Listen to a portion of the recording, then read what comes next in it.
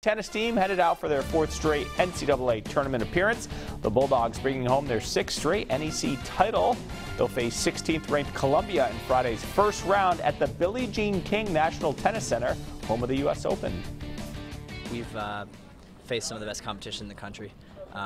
Every single year we go to NCAA tournament, it's always a blast. We always play the best players in the country, the best teams in the country, and we've all been there and we're all ready for it. And we really have nothing to lose. I mean, you're playing one of the one seeds. We're going to play free and hit out, and hopefully we include a little bit of intelligent tennis there and make it a contest.